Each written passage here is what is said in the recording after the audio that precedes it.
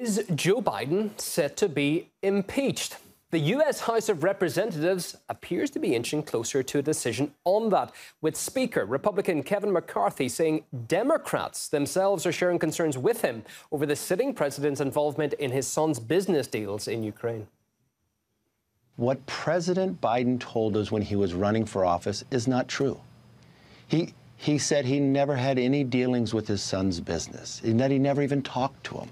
We've now found out not only did he call into the meetings, he went to dinner, and after the dinner, Hunter Biden got a new Porsche, that there was $3.5 million transferred. We now found out as he was a sitting vice president, the family created 20 shell companies. Now, when you look at this, it looks like a culture of corruption.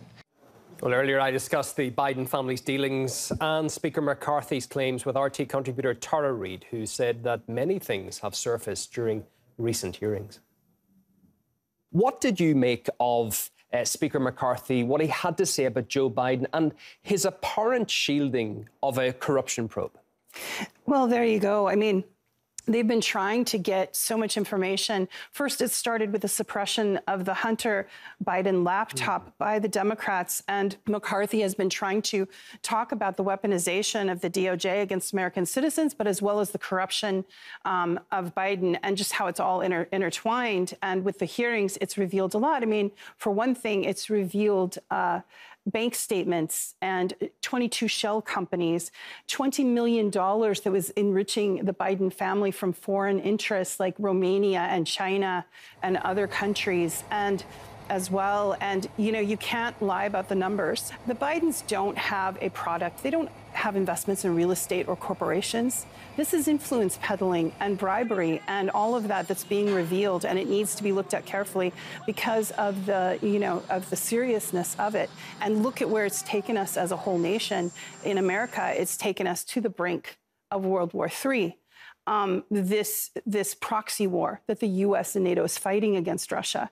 So these enrichments that the Biden family is doing for their own family, you know, in Ukraine, has definitely put everyone at risk. The whole issue about impeachment, you know, the floodgates were opened, weren't they, by the Democrats into Trump?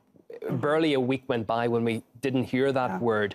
So now, if it's coming back to bite the Democrats themselves, I suppose there's not going to be much in Middle America, for instance, saying, you know, you opened this, so now you've got to deal with the consequences. If it's fair for one party, you must deal with it too. Well put. Yes, exactly. I mean, look at the historical event of having a former president booked into Fulton County Jail, Donald Trump, and 19 of his associates, and further, some of his attorneys. So imagine in the U.S. for attorneys representing politicians, what a chilling effect that has, this back and forth with basically, you know, legal attacks from both parties. And it's leading to chaos and definitely a lot of division. But again, if a president of the United States like Joe Biden, which some people call it a Biden regime because of the level of corruption, that does need to be exposed. And if it's correct, he needs to be impeached.